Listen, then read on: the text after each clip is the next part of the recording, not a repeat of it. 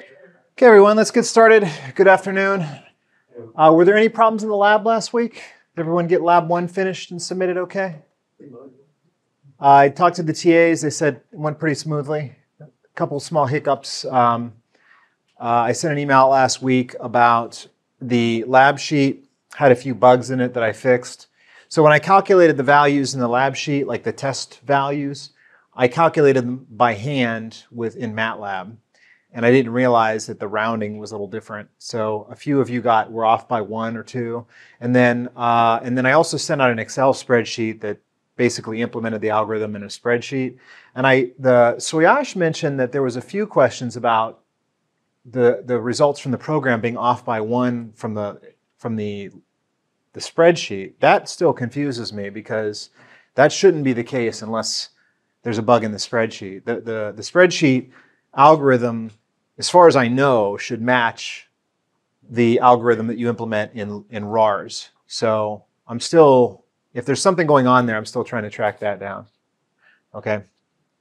But as far as I know, other than that, I think we're in good shape. So we have lab 2 ready, and we'll start that in lab this week. Okay. Also, there's a quiz that's on Dropbox. It's due on Friday. Make sure you don't forget to take that. That will cover the RISC-V material and material I'll cover today. Okay, so today we're going to talk about logic circuits and SystemVerilog. So in 211 rather, hopefully you guys did some work with Boolean algebra. And the reason you learn Boolean algebra is because that can be used to define the behavior of a digital logic circuit. So Boolean algebra is kind of a mathematical concept, but it just so happens that it can be used to describe the functionality of a circuit, of a digital logic circuit. And so that's usually called the behavioral representation of the circuit if you write it out in Boolean logic. It's one way to represent behavior. And that's the way you used to do it in 211. So basically what I'm trying to say is that Boolean algebra is the way essentially that you represented a program that was implemented in hardware in 211, right? And then you also should have done some work with a structural design, which is where you build a schematic or a block diagram, a schematic that consists of these shapes and lines where the shapes represent gates, lines represent wires.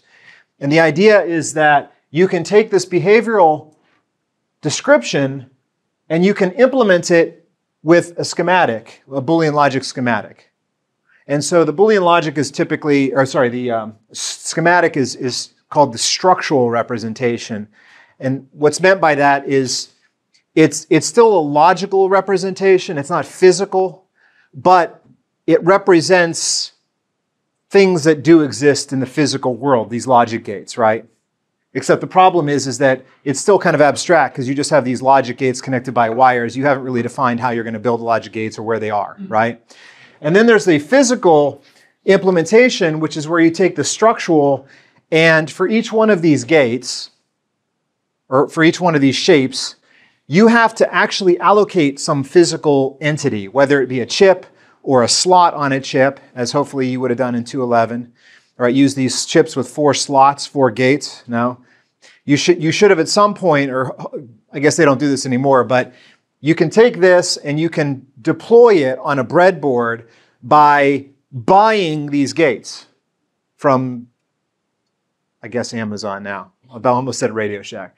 So you buy these things, you put them on the board, you wire them up, and what you're doing here is associating each one of these logical shapes with a physical device on a breadboard, right? That's the physical representation.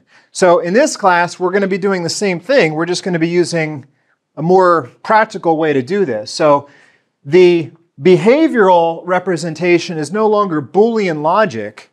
It's now going to be a high-level programming language called SystemVerilog. And there's several of these high-level programming languages, hardware description languages, HDLs. Sometimes they're called RTLs, Register Transfer Language. It all refers to the same thing. Now, what's really happening here, though, is it's not as if you're writing loops in this language and somehow circuits are going to run a loop, right? It's not exactly what's going on. You're writing code that is, you run it through a program called a synthesizer, a logic synthesizer, which is kind of like a compiler, basically. And it's going to convert that into Boolean logic, essentially. It's just, you don't want to have to design the Boolean logic by hand. This is really just automating the process of building that Boolean logic, right? And it's also going to handle the minimization. You guys remember, hopefully in 2.12, you guys talked about minimization, where you use Carnot maps to kind of minimize the circuit, simplify it, but still get the same behavior. That's all done in that CAD tool that's synthesized. That's done for you. That's all under the hood now, right? You don't have to worry about that.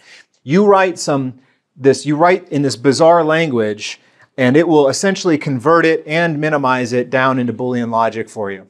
Okay, and then the output of that is stored as a structural design, which is sometimes called a netlist, but it's really just a graph. It's just modules that are connected with wires, just like in graph you have nodes and edges, right? So you synthesize, the tools synthesize that into the structural design. Now, generally speaking, the structural design is too complicated you'll never look at it. It's there. In fact, you can actually open it in Quartus, which is the synthesizer we use, but you'll never look at it because it's just massively complex. Because the types of schematics you get from HDLs are just huge, right?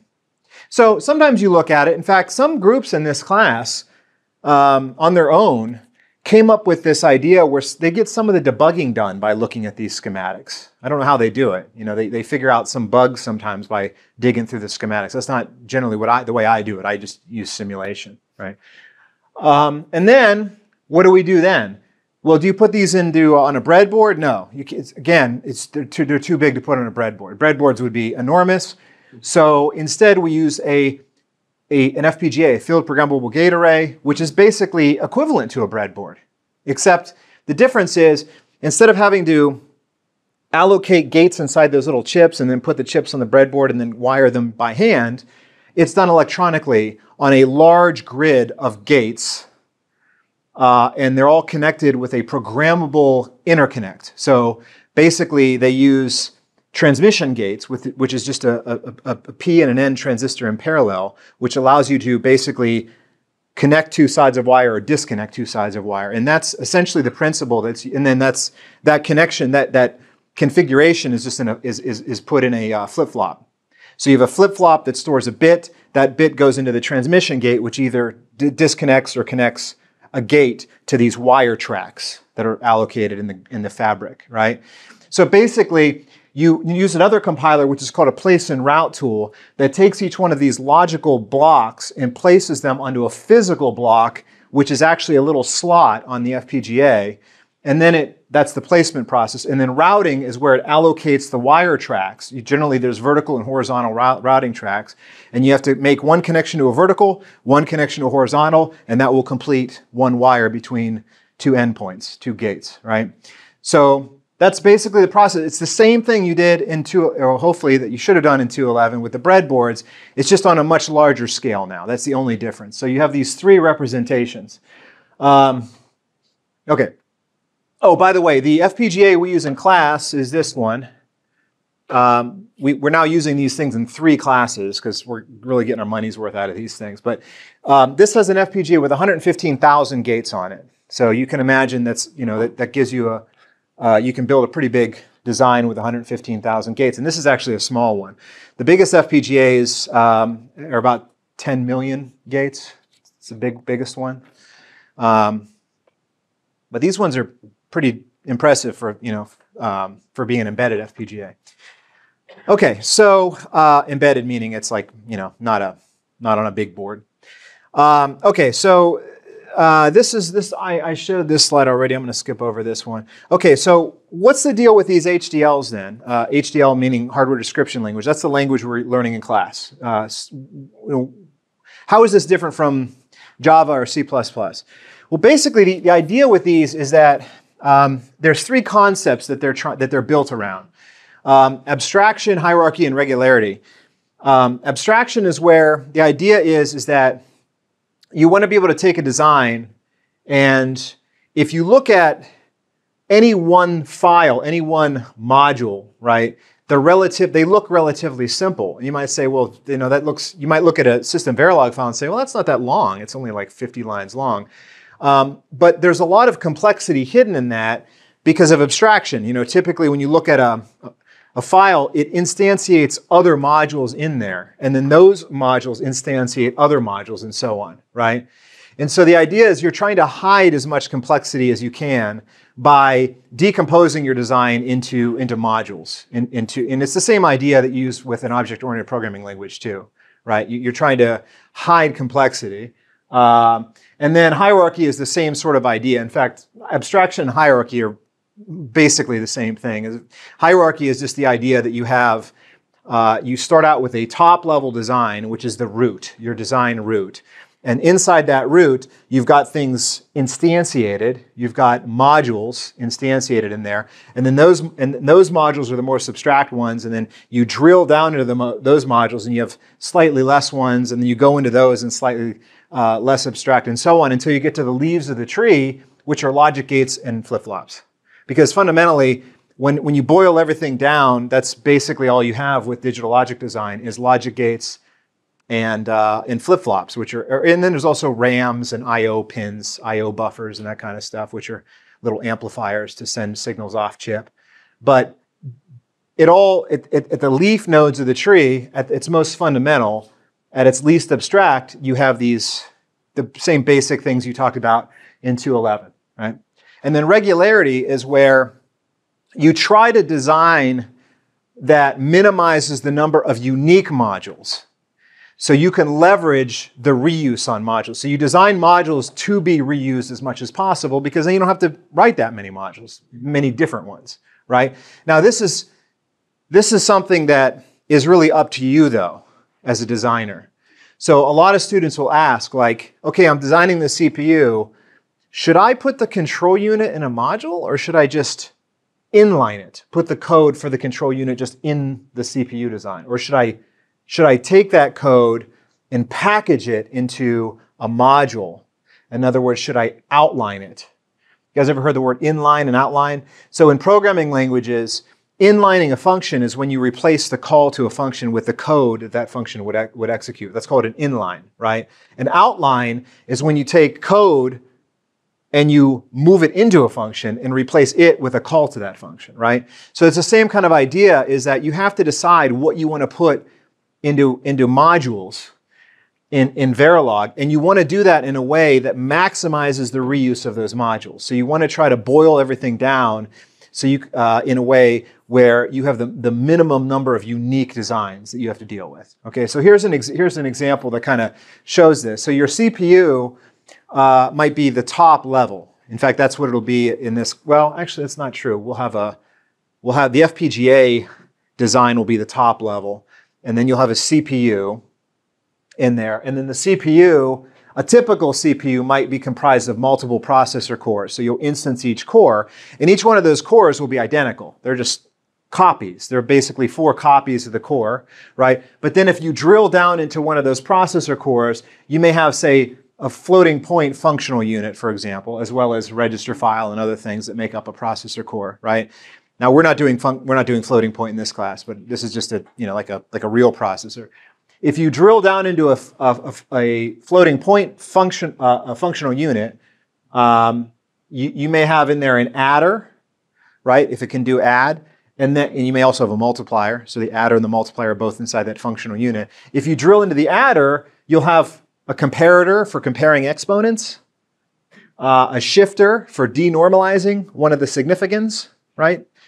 And an adder for actually adding the significance in the floating point format, right? And then inside the comparator that compares the exponents, that's actually built around a subtractor, an integer subtractor. So you'll have a subtractor in there, and the subtractor, if you drill into that just has an adder, because in order to build a subtractor, you just add a number to the negative form of the second operand, right? So the subtractor has an adder in it, and the adder, if you drill in there, you'll get some full adders, which are single bit adders, right? And if you drill down into the full adders, you'll get gates. XOR gate, essentially. So this way you can see that after going through 1, 2, 3, 4, 5, 6, 7, 8, 9 levels of hierarchy, you go all the way from a CPU all the way down to XOR gates. But all that complexity is built into this hierarchy, right? Makes sense? But the hierarchy is purely for the convenience of human beings, because when you synthesize this, I think there's still hierarchy in the net list. But eventually, when you convert this into a form that you deploy on the FPGA, it gets flattened. This hierarchy gets flattened. It just gets converted into one big mess. Because in reality, what this really boils down to is a mass of gates and wires, a big rat's nest of thousands or millions of logic gates connected with wires. This hierarchy is just the way that it's represented as a design. It doesn't actually matter for the real hardware. The real hardware is just a bunch, like I said, there's no notion of hierarchy in the hardware. At some point, when you bring it down to the physics, the physical system, it gets flattened, which is why, you can see, like, when you do like a breadboard-based design, it always inevitably turns into a mass of, chips and wires. You can't really make heads or tails of looking at that, which is why, you can't, once you get it into the physical layer, you can't really debug it anymore. It's just a big mess. You especially, like, if you ever looked at a layout of a modern chip, people like to take pictures of the layout, right? The way the physical chip looks. Like when you go to a conference, like the Design Automation Conference, all of these big posters with pictures of chips, and you look at it, it's just a bunch of mass of wires and shapes. No one can make any sense of that, but you're not supposed to, because this making sense of it requires you to look at the HDL form of it, right? Okay, so and by the way, the regularity part is, notice that I tried to show, like, for example, in an adder, you have multiple copies of a full adder, and in the processor, you have multiple copies of the functional unit, right? So you'll see a lot of repetition, a lot of copying, and that's the regularity, right? So that's how chips could get so big. Like, I used to always wonder, when I was in school, like, people would say, like, the latest Intel chip has 10 million transistors on it. I'm like, who the heck wired those up? No human being could do that. And it's true, no one could, because, first of all, there's automation there. The tools are automating the layout of those transistors. But even the functional description of what those transistors does, there's a lot of copying in there. There's a lot of, this regularity. There's a lot of, I'm going to take multiple copies of this design and I'm going to stamp them out. GPUs are famous for this, because if you look at a GPU, it's very easy to scale up a GPU design, because GPUs are very regular designs. They take a core and they just stamp out a whole bunch of them, and GPUs have many cores. It's a very homogeneous style, structured, regular design. That's why there's so many different GPUs out there, because it's very easy to take a GPU and just add more cores to it, right? Whereas CPUs, on the other hand, they're harder to design, because they're more irregular, there's more diversity inside the design of a CPU. Okay, anyway, so now let's quickly review a few things. When I talk about logic gates or logic circuits, a logic gate is a type of logic circuit. You guys remember that you've got things like an inverter or a buffer, and you can represent these in the functional form in Boolean logic. So, for example, an inverter has a symbol that looks like that, and it has a Boolean algebra functionality where you say the output Y is the logical complement of A, the logical complement is a bar. They never standardize this, by the way. Sometimes when you see Boolean algebra, they use a bar, sometimes they use a tick. There's different ways to show complement. But anyway, and then you can also show that as a truth table, right?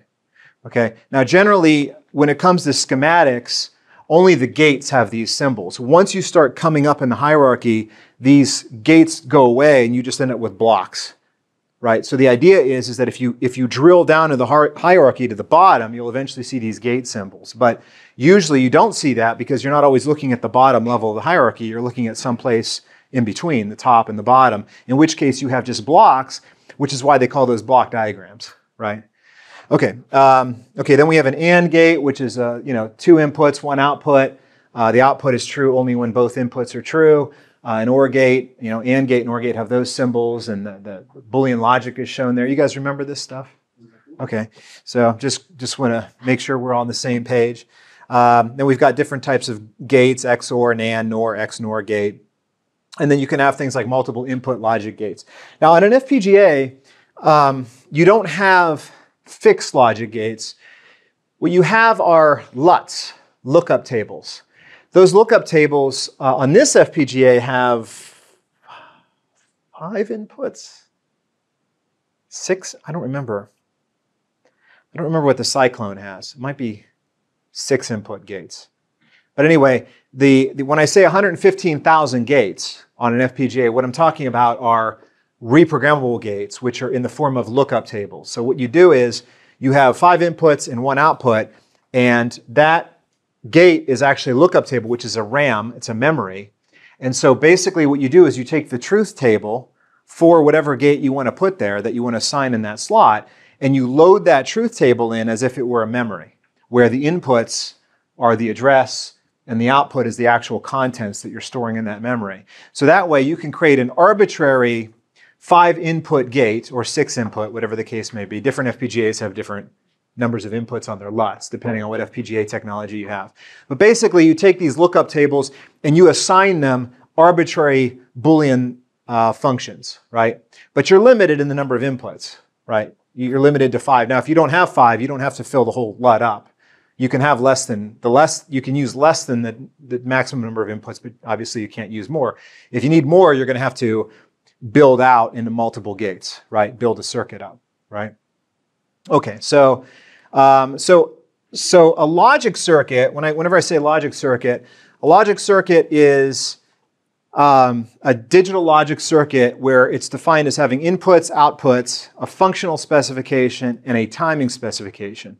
Now you may wonder, well, why is this conceptual stuff necessary? Because a logic circuit is actually maps into a module in SystemVerilog. And a module is almost kind of like a class in Java, right?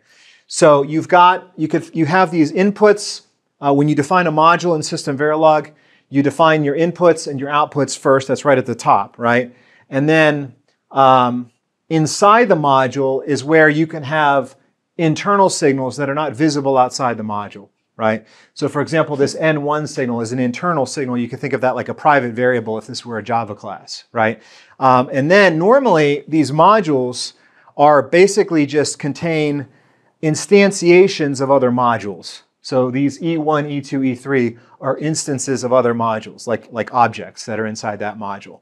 And so most modules in SystemVerilog that you'll see in the wild are structural modules. In other words, they're basically just a module that has the inputs and outputs, and then inside is just essentially a schematic, but the schematic is written in text as opposed to graphics like this. This is a graphical representation, a block diagram, but everything you do in SystemVerilog is in a text file, like a Java source code file. Now you might say, wait a second, hold on. Why in the world would anyone design a schematic in text when it really should be naturally displayed in this graphical schematic format, right? Engineers always use schematics, right?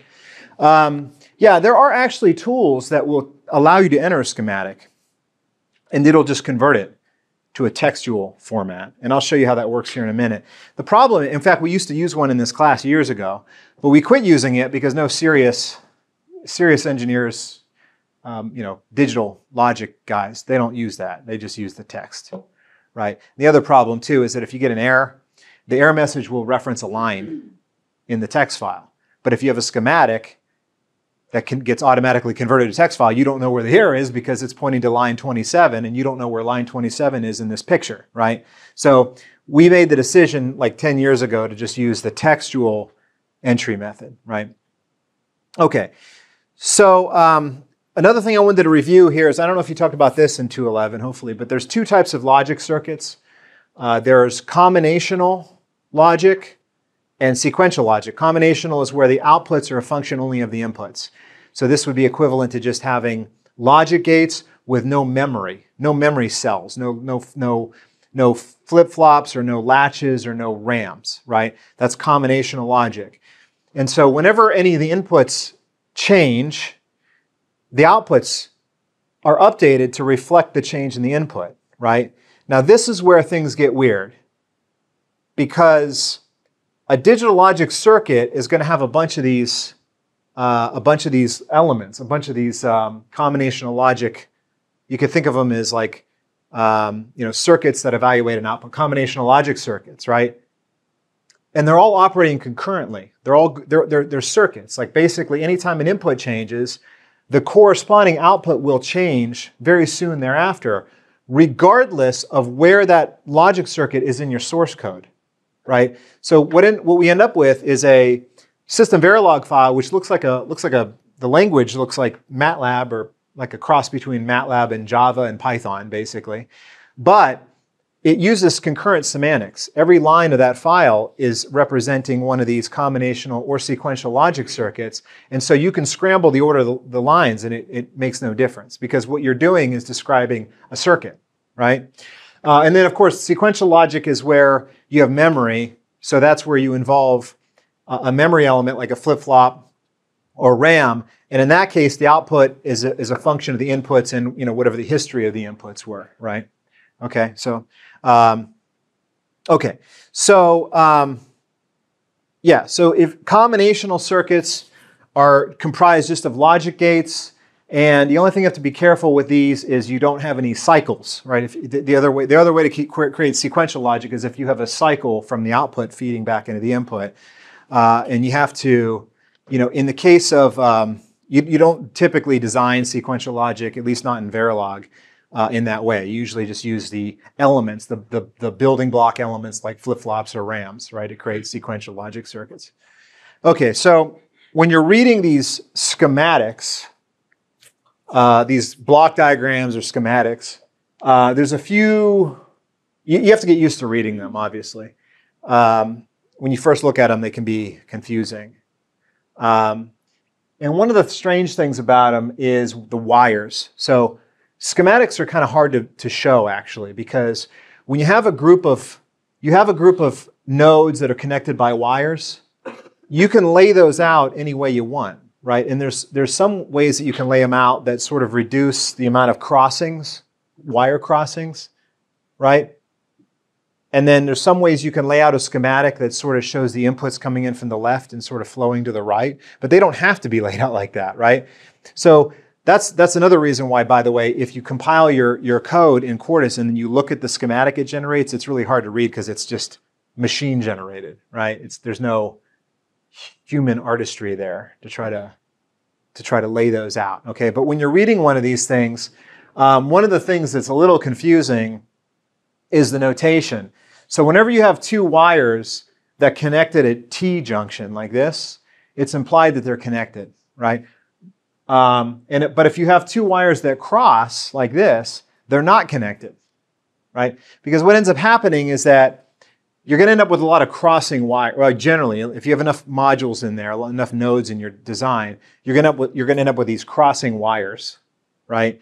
And so it's hard to avoid that. You want to try to minimize it. But if two wires do cross, you assume that they're not connected unless there's a bubble there, right? But if you have this T junction, then of course they must be connected, right? Because why else would you have that if not to show that these were connected, right? And the only other option would be what? This wire is just a stub, not connected to anything, right? So if you see a T junction, they're connected.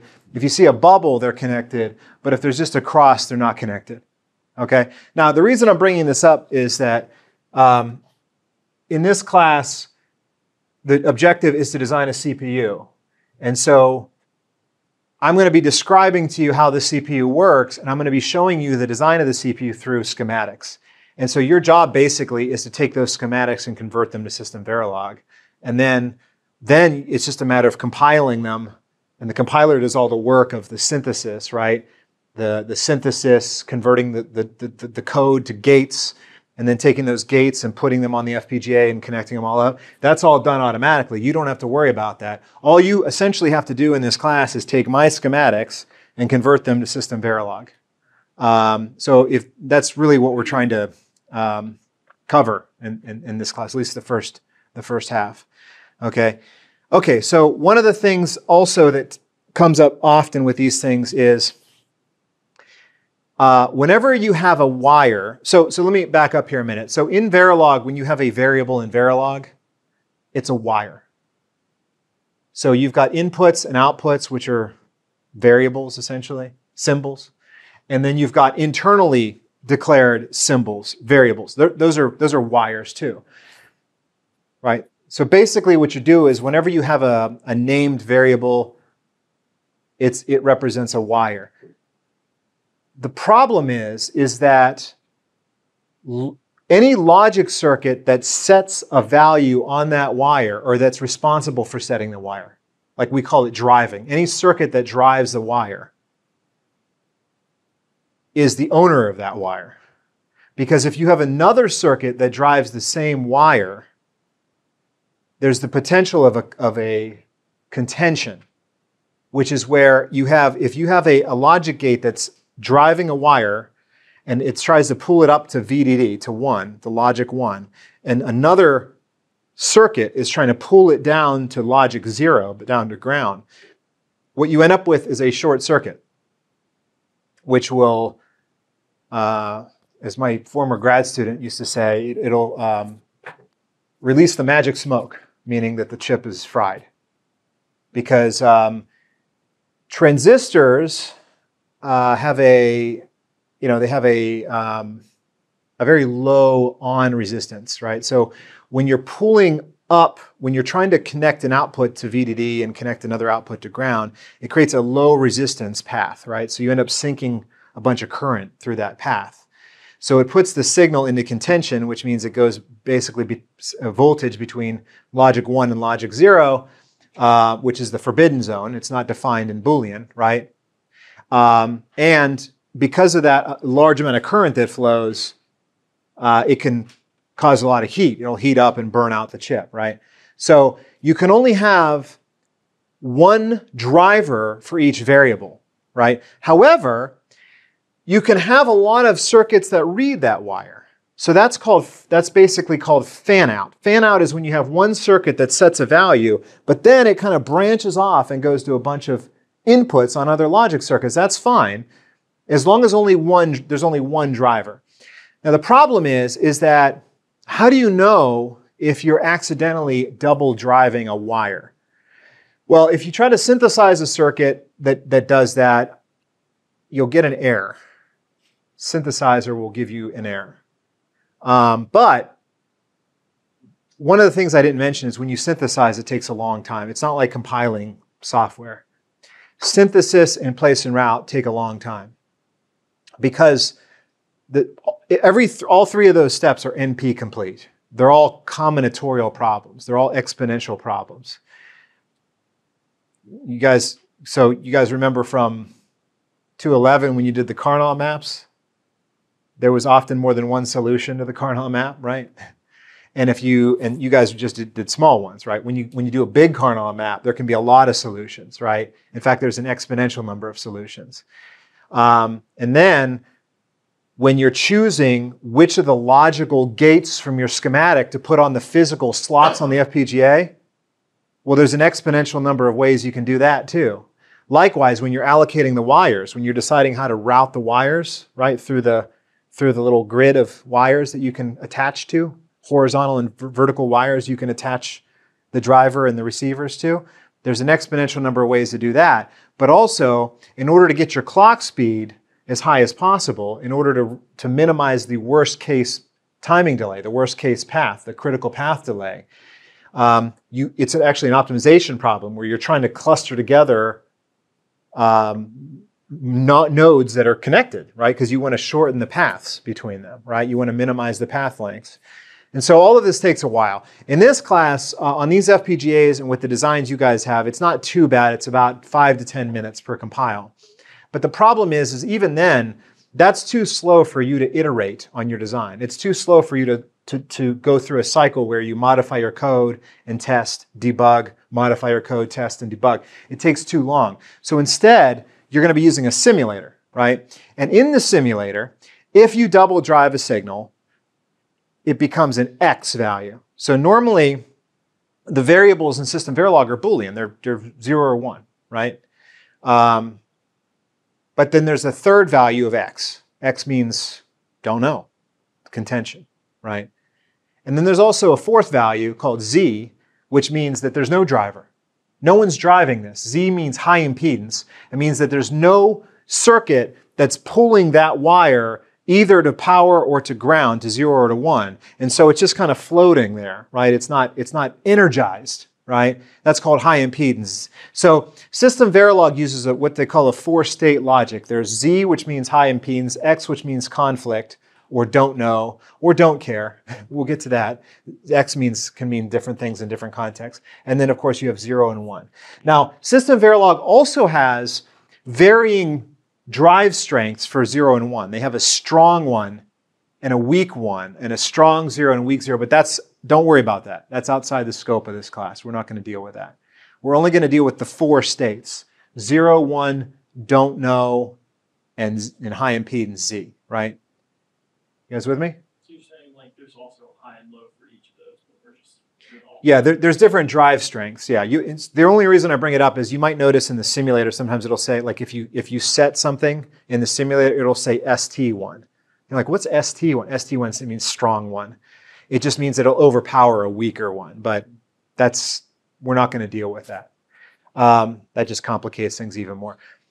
In real life, though, there's just 0 or 1, right? They're binary signals, right? But in the simulator, you have these other options that are designed to help you debug your circuits and find problems.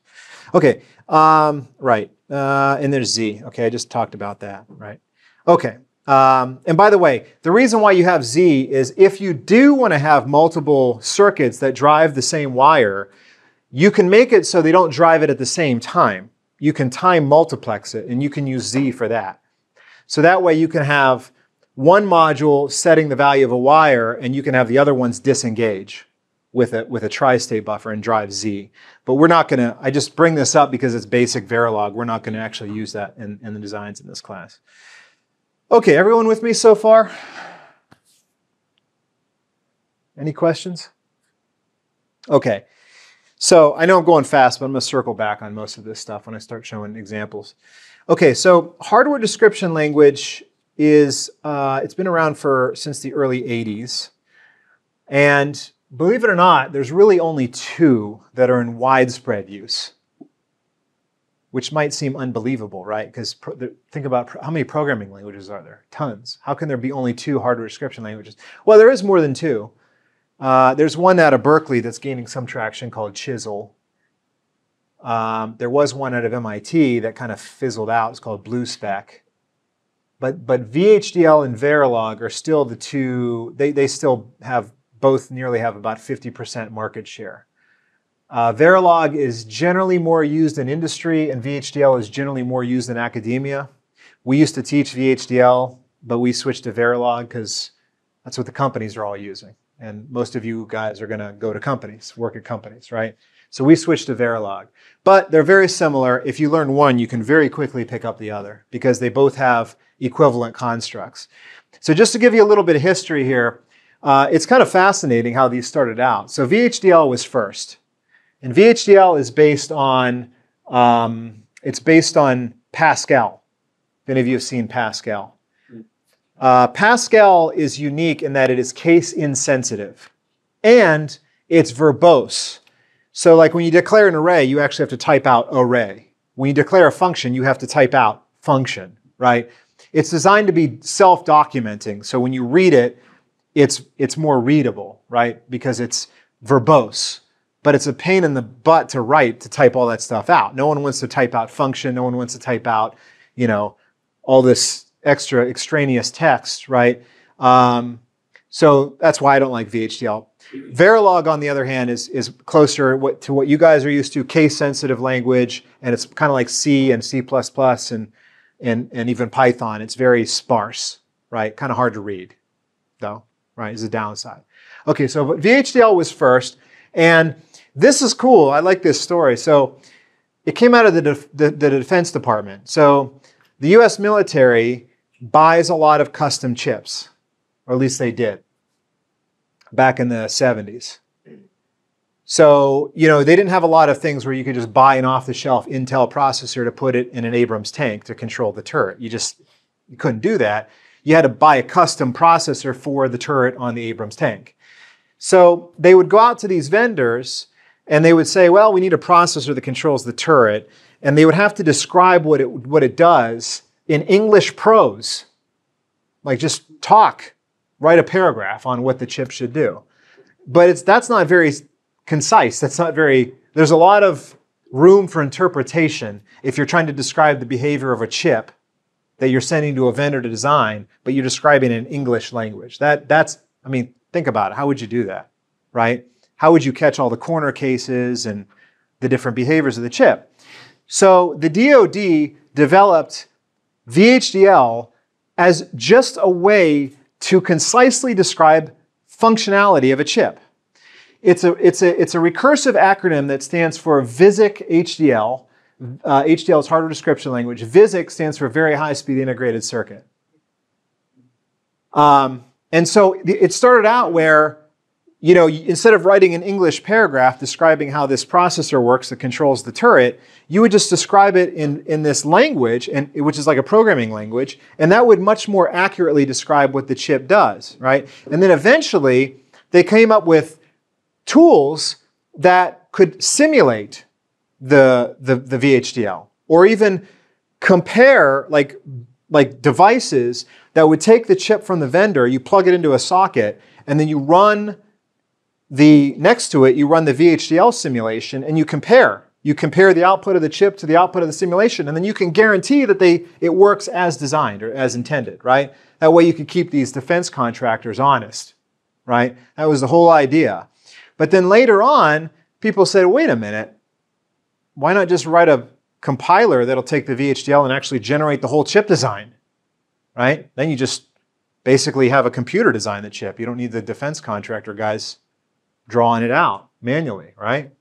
Might as well. And that's what they did. So they first came out with the simulators and they came out with the synthesizers, right? And so it was adopted as an IEEE standard in 1987, and it's been updated throughout the years. Meanwhile, there's another language called Verilog, and that one came out, VHDL was 1981, originally 1981. Verilog was 3 years later, and that one came out of industry.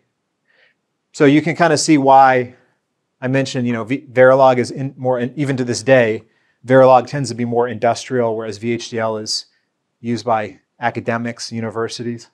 It kind of traces back to their beginnings.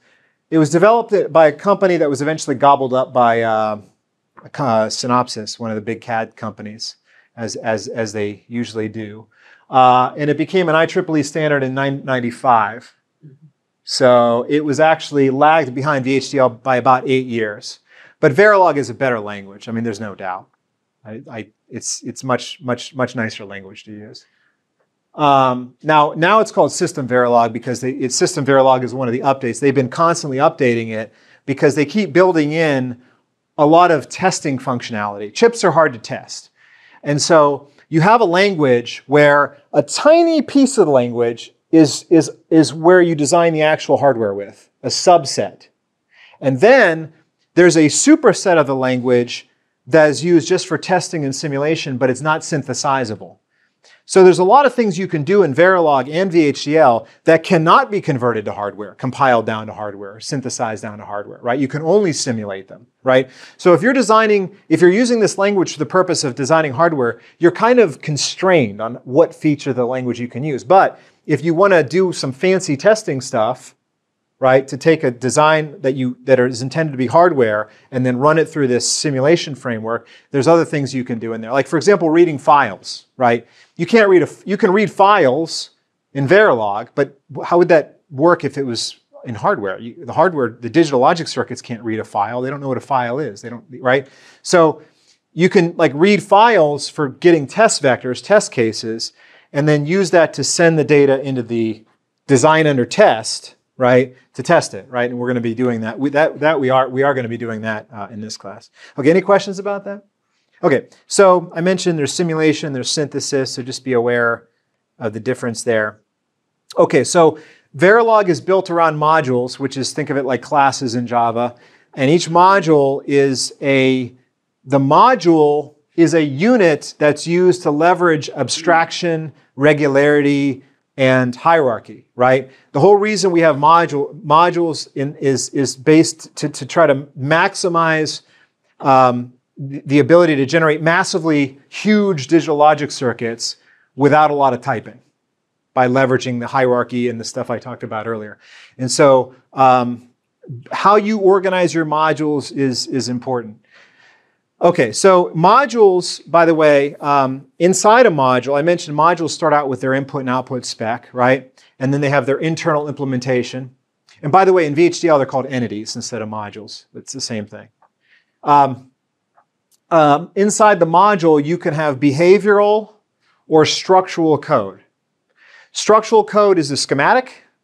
Behavioral code is Boolean logic, basically. Right? Or like a state machine that can be mapped directly into a sequential logic circuit. You guys with me? As I mentioned, most times as you're up in the hierarchy, it's going to be structural code. Okay, so here's some examples. So this module is called example. Typically, modules are in their own file, and the file names match the module name. You might be thinking, wait a second, that's 3 lines long. Like you're going to put a 3-line long module in its own file? Yeah, that's how it works. It's weird. So module, my example, and then you have your inputs and outputs, and then a semicolon, which is strange. Notice there's no curly brace. There should be a curly brace there, right? But there's not. There's no curly braces. There are curly braces, but they're used for bit concatenation. They're not used for defining the beginning and end of a block. Okay? So the syntax takes a little getting used to. So let's take a closer look. So you have input, logic, A, B, C. So first of all, you'll notice that the data type of these things is called logic. Logic is just logic. It's binary. There are other data types, but they're mainly used in non-synthesizable code. So if you're synthesizing the code, you're going to be most likely using logic, right? There are a couple exceptions to that, but generally speaking, use logic, right? And then notice that you've got A, B, C. So what's happening there? Well, you've got A, and then B and C are inheriting the same type of A, right? You can't do that in C++ or Java. Right? Normally you would have to say input logic A, input logic B, input logic C, if you're using like the C++ style, right? But in Verilog, that's optional. If B and C have the same type as A, then you just list them. Make sense? But then if you want to change the type, like I now want to do output logic Y, then I have to say output logic Y. You guys with me? Now notice I put a new line, a line break after C. That's optional. In fact, most people will put a line break after each input to make it even more readable. Now, you might say, wait a second, that just looks like a function. That looks like a method prototype, right? Yeah, it does, except modules in Verilog very often will have tons and tons of IOs. That's the problem. Lots of them. Much more than your methods will in Java. So that's why a lot of people are kind of they like to organize, they like to format these things in a special way because there can be a lot of these things, a lot of IOs. This one is a small one. Okay, and then you've got at the bottom, you've got end module with no semicolon after it. So why do you have a semicolon after the module line and no semicolon after the end module line? It's unclear. I don't know. I don't know why they do that. But if you put a semicolon after end module, you'll get a syntax error. And if you forget it after the module, you'll get a syntax error. And then inside there, we have just one line of code, and it's an assign. So that one line of code is going to create a logic circuit that's combinational, no memory, and it's going to assign Y as the output, so it's going to own Y. You don't want to have anything else drive Y. And it's going to use A and B. It's going to reference A, B, and C multiple times, but this is just a Boolean logic statement. So this just creates a Boolean logic or Boolean algebra expression, right? A function of A, B, and C. Make sense? Okay, so then how do you test this? Well, this is where it gets even crazier. So they're tested in a, this would be tested in a simulator, a discrete event simulator. And the reason I emphasize that is that the way the simulator works is this code uses concurrent semantics. So I mentioned that the order of the line, there's only one line, so it's a bad example, but there's only one line of code here. But if there were multiple lines of code, the order of those lines in the file would make no difference because each one is a circuit. And so anytime any of the inputs change, and by inputs I mean anything that's on the right-hand side of the assignment statement, right? Anytime those change, Y will be updated, in this case, immediately, right? Now in reality, there's a delay. Real circuits have a delay, right? But we're not defining any delays here because we're just defining the functionality. We're not incorporating the technology here that would cause there to be a capacitance and a resistance that would cause the logic to have a delay. Okay, so anytime any of the inputs change, the output changes immediately. So you can't really run this through run it at a shell prompt like you can like a Java program. You have to simulate it in a simulator, and the simulator represents the state of each signal in a timing diagram, generally.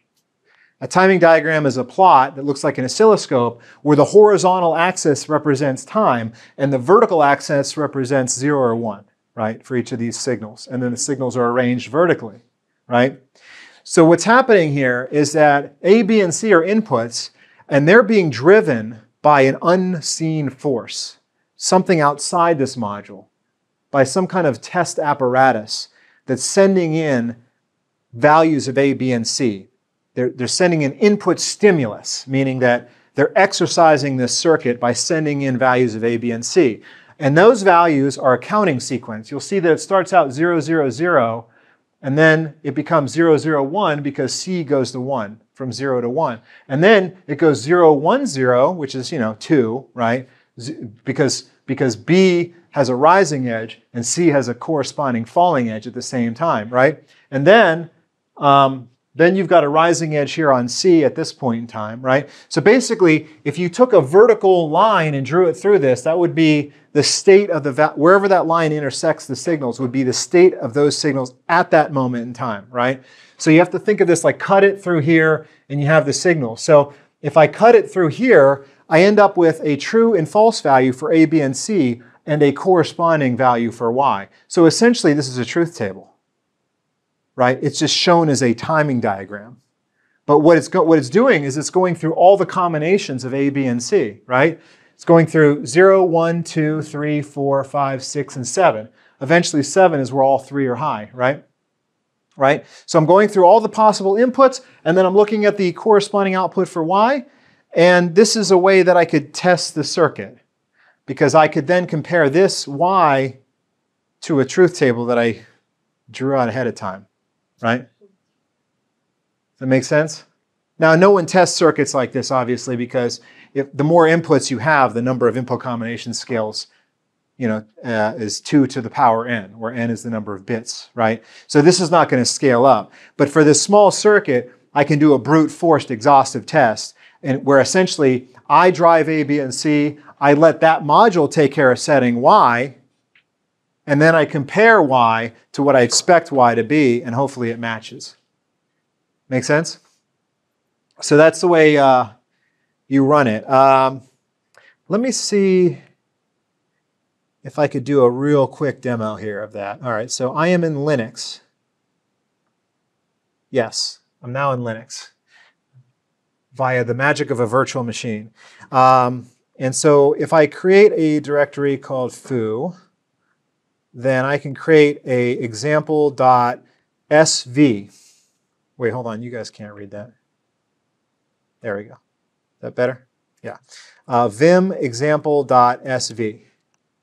Okay, so module example, input logic, ABC, output logic, Y, semicolon, and module. And then I can assign, set tab space 4. Yeah. I can assign y to be, what was it again? This. Can I copy that?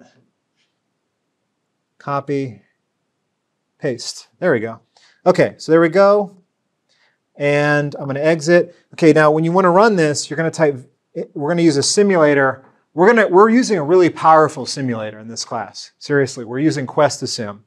QuestaSim is actually the industry standard logic simulator for this. This is what Intel, AMD uses. There's no logic simulator more powerful than QuestaSim. They give us obviously they give us an academic license for it. They give it to us cheap. Why? Because they want us to train you how to use it, so they can remain the leader, right? So the first thing I need to do is I have to take the Verilog file and I have to compile it into a binary format that's read by the simulator. So for that I use vlog. So I just type vlog example.sv. Okay, and when you do that, it's going to create a library here called work. Okay, and inside work, there's some crap in there that I can't read because it's all proprietary, right? So then I'll start vsim, which is the simulator.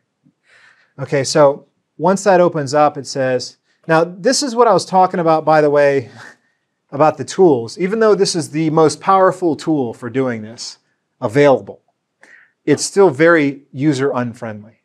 So basically to use it, you want to say start simulation. And you'll see there's all these libraries here, but the one at the top is work. That's the one I actually use. All these other ones are the built-in libraries, right, that have simulation models of various types. So I'm going to just select work, okay? And I'm going to go to optimization off. I'm going to say full visibility so I can see internal signals. Of course, there are no internal signals, so I guess that doesn't matter. Okay, so I hit OK on there. And as soon as I do that, it's going to reconfigure this simulator. And you see it has all these kind of panes in here. So on the left side is my design hierarchy, but the design hierarchy is flat. I just have example. I don't have anything instantiated in there, so I don't have anything really to look at over there. Here I've got my wires, and then this is for processes. This is for if you have always blocks, which we'll talk about a little later. So I can take these signals here, A, B, C, and Y, and I can say add to wave, and you can see there's a waveform, right? And you can do, I know it's kind of hard to see there, but that's A, B, and C, and Y. And if I can hit this little button here, I can turn off the little prefixes. The reason the prefixes are there is sometimes you add signals from different levels of the hierarchy, so you have to have prefixes to let you know where it is, right? And then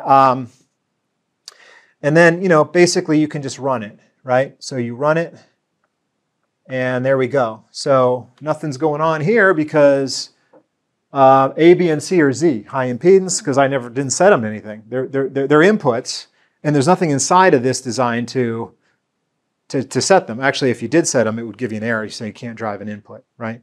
So, and of course, Y, because Y is a Boolean logic function with Z's as inputs, it's going to put out an X, right? So, also notice that there's an H there.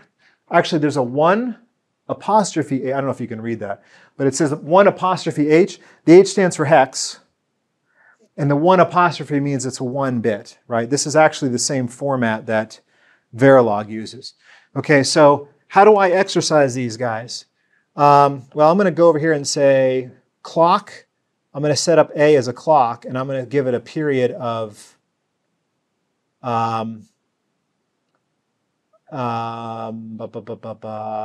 actually, yeah, 400 with a duty cycle of 200. Duty cycle is how long it's high versus period is the repetition period. Oh, I guess 50%. Duty cycle is 50%. I forget how this works. Hold on, 400. Yeah. Okay. Okay, did that work? Let me test it out. Run, run, run. Oh, there we go. Oh, it works. Look at that. Look at A. Look at it go. Okay. So then B, I can set that guy up, clock. I'm going to set him up with a period of 200, duty cycle 50. I'm going to set C up with a period of, now notice I'm saying clock, but they're not clocks, obviously. They're signals. I'm just using the clock functionality. And then I can run this guy. Okay, and there you go. So now I've got, because I've got 3 valid inputs, now I have an output value, right? And this should match what the slide had on it. Okay? Any questions? Also, by the way, I can zoom in here, and I can pan, and I can set cursor. Like if I move the cursor value around, wherever this cursor intersects, it'll show me the state at that time, right? So this makes it, this is one way you can debug issues with your circuit. Okay, so yeah, so anyway, when you're satisfied that it's working, you pass it to the synthesizer, and the synthesizer is going to spit that out. And you might say, wait a second. I see a problem. I see a problem with this because I've got, look, I should have an AND gate. I should have a 3-input AND gate here, right? And a 3-input AND gate here, and a 3-input AND gate here, and a 3-input OR gate to combine all of those things together, right? Remember your order of operations, right? The reason that's not like that is because, remember, the synthesizer also minimizes the logic, right? So what ended up happening is I got this simplified circuit. Is this the only simplified circuit that I could get from this? No, but it's the one that the book, this is from the book. I think they got it from either Cordis or I think they got it from Simplify Pro. But a lot of synthesizers will give you a graphical structure for the code, right? It's kind of cool, but like I said, once you start getting multiple lines up here in the Verilog, this becomes unreadable very quickly, okay? But in this simple example, it's kind of neat to look at it. You guys follow that? So this shows how you go from the behavior, the function to the structure. And unfortunately, I can't show you the physical. I mean, actually, I think I could, because in Cordis, I think you can have it do a floor planner where it shows you the FPGA and it color codes it, but it's just a bunch of blobs colors. It's not really useful. Unless you're trying to manually place things, which I've done that, but it's weird. I actually ended up with better performance by allowing it to do it, unconstrained, than trying to get involved with the place and route process. Okay, so now we're going to circle back here a little bit because I blew through that stuff pretty fast. So let's talk a little bit in general about SystemVerilog. As I mentioned, it's case sensitive. You can't have names that start with numbers, names being signal names or module names. Why is that? Unclear. I don't know. But the reason I bring it up is because you might want to have that because you might want to have a 2-input mux called 2mux, but that would be an invalid name, so you'd have to call it mux2. White space is ignored, so you can go crazy with your formatting. My student Charles went crazy. He would have like input, tab, logic, tab, name, comma, next line break, and everything would be line. In fact, you guys will see it because we're going to give you a top-level design for the FPGA, a wrapper, and he actually wrote that. So you'll eventually see his, you'll probably notice like, oh God, who wrote this? Guy's crazy. But white space is ignored, and then it has the same comments that you have in C. Okay, so let's come up with a multi-level design now, right? So we have this thing called AND3, which is very similar to the example module, but now we're going to write another module called myDesign, which instantiates AND3. So this is a 2-level hierarchy essentially, right? So I've got AND3, which creates an AND gate, and then inside that I basically just instantiate the AND gate and connect it to internal signals, but then that's basically it. So my design has no inputs and outputs, so there's nothing will really happen here, right? So the thing I wanted to show here, though, is in this case, I've got these these internal signals inside of my design called A, B, C, and N1. And so when I instantiated the AND gate, I just said AND3, module name first, then instance name, AND gate. This AND gate is only used for simulation. This is thrown away when you synthesize it because the hardware doesn't care what you name the module. It's creating a copy of that circuit, right? But in the simulator, you'll see this as part of the hierarchy, right? And then I can drill down into it and see what's inside that, right? In which case I'd see this stuff, right? Okay. And then this is the one part that is kind of weird. But if you guys use Python, you'd probably be fine with this. But if you're not a Python programmer, you might have not seen this before. When I connect wires to the inputs and outputs of the module that I'm instantiating, I do it by saying dot the port name, which is Y, right? And then parentheses the actual internal signal I want to connect to it, right? This is how I hook my own signal N1 into Y. Now you might say, wait a second, why are you doing Y first? Y is supposed to be last. It doesn't matter. The order doesn't matter. In fact, and it's important that the order doesn't matter because a lot of these modules have like 100 I/O ports, so you'll never keep them in order, trust me. So, right, so basically the port name and then the actual signal name. Now you can leave the actual signal name blank, in which case you leave it unconnected. And if it's an output, that's no problem. But if it's an input, you might get an error for that, unconnected input error, right? You guys with me? So basically I'm associating the ports with the internal signals. That's what I'm doing there. But the syntax is what's important. Make sure you understand that syntax. The dot is the port name on the thing that you're instantiating, and inside the parentheses is the actual wire, right? Okay. Okay, so that creates a little bit of a weird thing though, because let's say I instantiate I instantiate a design which I'm going to call NAND3. And in that design, I instantiate the AND gate, which is a module, and I instantiate an inverter, right? So now I have 3 modules, right? I've got the AND3 at the top, which I already showed you. Then I've got the inverter, which I added, which is basically just inverts the input. But then I have the top level module. You're going to hear that word a lot, top level, because whenever you create a design, and this is what kind of sucks about Verilog, by the way. If I give you a Verilog design, say there's 20 files in there, 20 modules. If I don't tell you where the top is, then you don't even know where to begin looking at that. You don't even know where to begin the hierarchy. You know what I mean? You generally start with the top, and then you kind of feel out the hierarchy, right? So you always have to say what the top level design is at least. So if I gave you a directory with these 3 files, you'd have to go through the files to try to figure out how the hierarchy is constructed. So NAND3 is the top of the hierarchy, and then it references those 2 internally. Okay, and then basically you want to connect the inputs to the AND gate, to the top level inputs, to the NAND gate. Then the output of the AND gate gets connected with an internal signal that feeds into the input of the inverter, and then the output of the inverter feeds into the top level input Y, which creates these connections. So what ends up happening here is I've got inputs on the NAND gate and an output on the AND gate. The inputs are getting hooked into the inputs, the top level inputs. So A is connected to A, B is connected to B, and C is connected to C. Now you might say, well, that's obvious, isn't it? Well, yeah, but that A is that A, but that A is that A, right? So A is different. I've got A at the top level, and then I've got A inside the AND gate, right? Now where it gets weird is here, because I have a Y on the AND gate. Boom, right here, right? Y is connected to my N1 signal.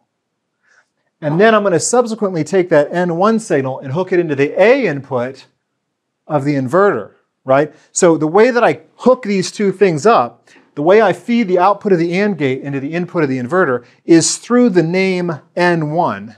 By having N1 here and having N1 here, I've effectively wired them together, right? Same way it isn't, if you ever use SPICE, like in your electrical engineering class, SPICE works the same way. In SPICE, the node names are, you have nodes in SPICE. Here, you have these variables that are essentially nodes, SPICE nodes. Or you could think of them as, I like to think of them as wires, right? Okay, and then the inverter Y is the top level Y. Now what ends up happening is I mentioned to you guys that when you synthesize this, it gets flattened. So these names go away, right?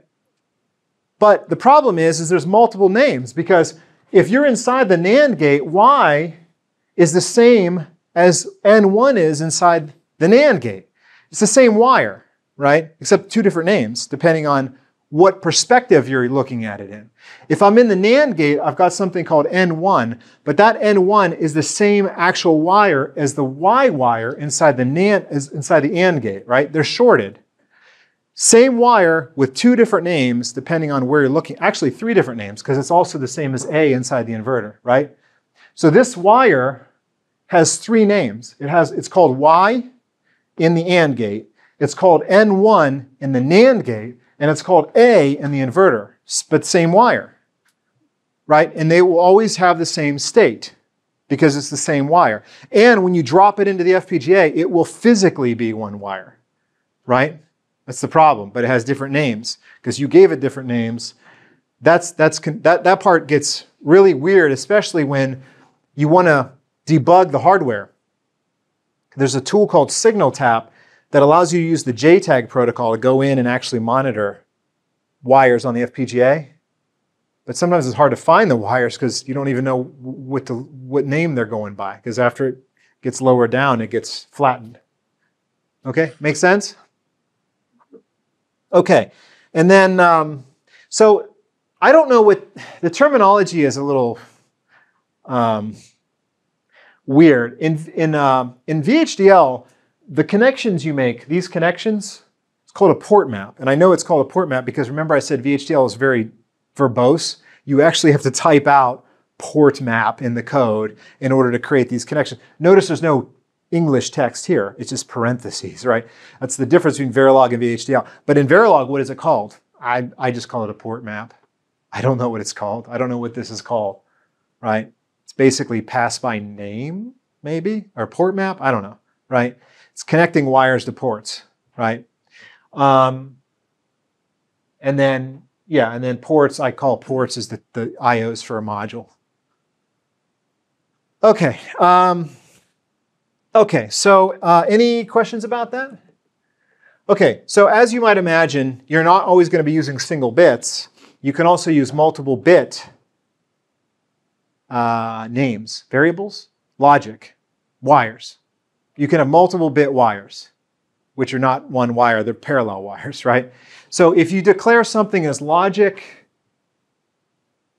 3:0, that creates a 4-bit value. So I have A and B are 4-bit inputs, and I've got 5 4-bit inputs,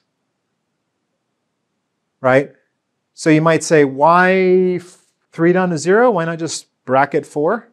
Also, why is the 3 down to 0 before A and B and not after A and B as it would be in Java or C++ in an array declaration? I don't know.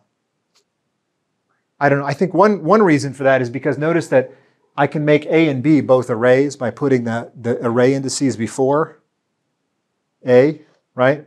I think that's one reason, but I don't know the whole history of that. So what I'm trying to say to you is that unlike every other language on earth where you have an array and the array bounds are after the variable name, you have to put them before in Verilog, right? Also, you have to put the limits. So if instead of 4, you say 3:0, right? You might say, what happens if you put 0:3? Nothing, same thing. It has no effect whatsoever, but everyone always puts the most significant bit first and the least significant bit last. But you can reverse them and it makes no difference. You might say, maybe it reverses the bits. No, it doesn't. It has no effect.